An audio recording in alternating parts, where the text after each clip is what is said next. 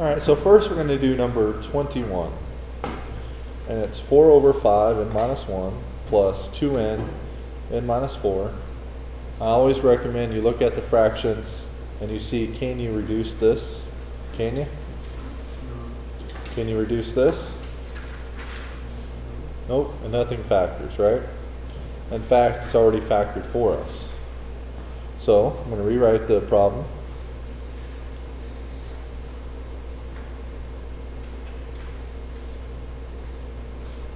And I always like to give myself a little space because I usually add stuff there.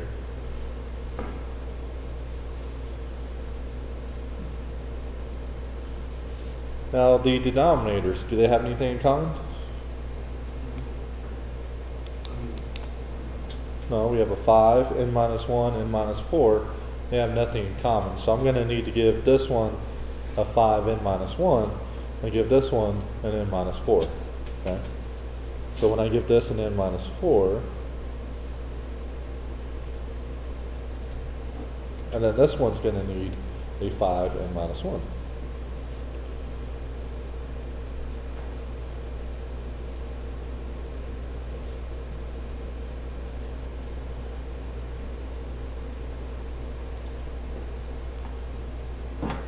So now I have a common denominator. It's 5 n minus 1 n minus 4. See, 5 n minus 1 n minus 4.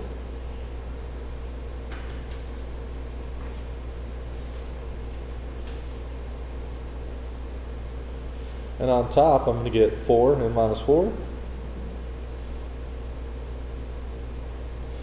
plus, now I could go ahead and multiply 2n times 5. 2n times 5 is 10n. N minus 1. Now I'm going to distribute. So that'd be 4n minus 16. And that'd be 10n squared minus 10n.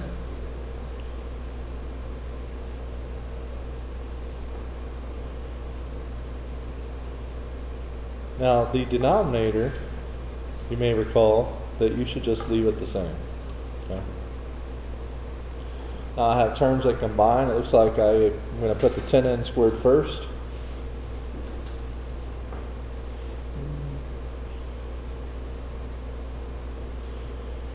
And then I have 4n minus 10n is minus 6n.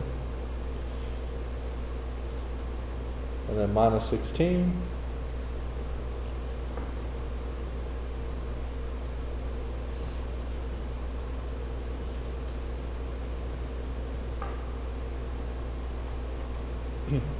Now you have a fraction, okay, it's an algebraic fraction, and you should always reduce it. So in order to reduce this, I need to see what the factors are. So is there a GCF here? Yeah, 2, right? So if I take 2 out, I'm going to borrow space, I guess.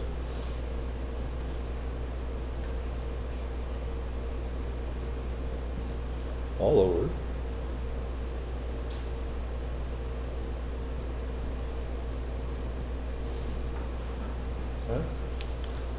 Now, too bad the 2 and the 5, too bad that didn't do anything. Okay? But maybe, just maybe, I could factor. Oh, did I write 8? Oh, I'm sorry. Yeah, you're right, thank you. That should be 8. Maybe I could factor 5n squared minus 3n minus 8. Maybe, maybe not. We'll find out. It's a trinomial quadratic. A is not 1. That's where you take 5 times negative 8 and get negative 40, and then negative 3. So you're going to ask yourself, are there two numbers that multiply to negative 40 but add to negative 3?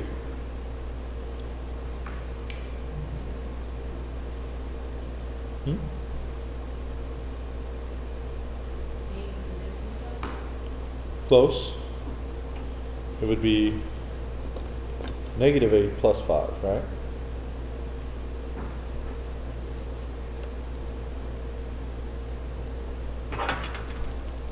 Correct? To get that negative 3. And then you take this and you break that up into negative 8 plus 5n.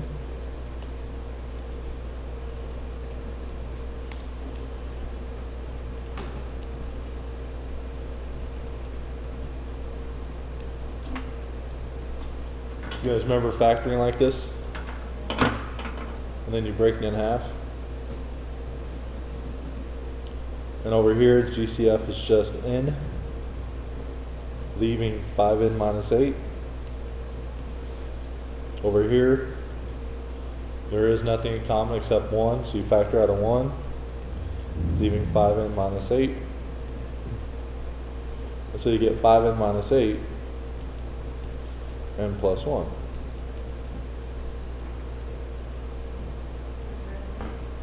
Well, that's this factor, right? So to keep going, I get 2, 5n minus 8, n plus 1,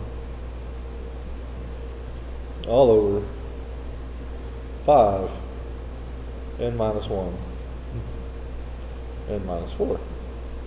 Now, does anything cancel out? Well, that's an n minus 1, that's an n plus 1. So they do not cancel out. Okay. Usually, when you factor, things start canceling out, but in this case, nothing did. Let's look at the answer for number 21 and check our work.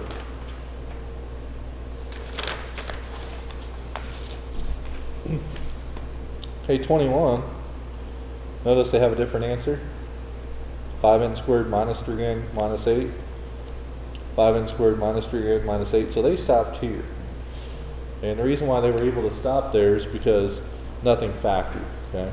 Or nothing canceled out. But I would prefer you go ahead and take it to that next step, okay? Because what if something did cancel?